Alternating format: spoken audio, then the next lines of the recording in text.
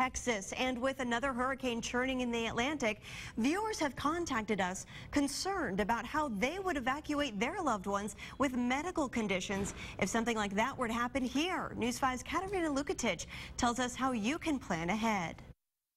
Theodore resident Taylor Bird's grandmother is bedridden, and seeing how many people were stranded in their flooded homes in Texas got her thinking. I just thought, how would we get my grandmother out in a situation like that?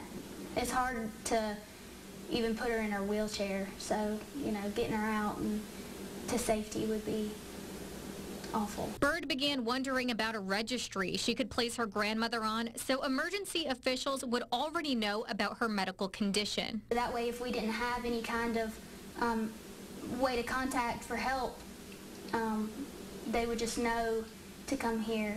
The Mobile County Emergency Management Agency actually does have a special needs registry online you could place loved ones on for emergency situations.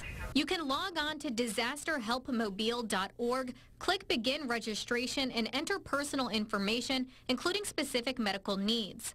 Right now, the site is not actively monitored, but could be accessed if needed. But after hearing from concerned residents like Taylor Bird, EMA officials say they will meet this week to discuss how the site could be better monitored and utilized regularly. It could save lives just to know where people are that wouldn't be able to get out. They have a condition that hinders them. Mobile County EMA officials say in addition to the registry, they have plans in place to make sure residents will be prepared if a hurricane were to make its way in our direction. EMA would open shelters across the county, including a special medical shelter for those with specific needs, with transportation provided for those who cannot transport themselves.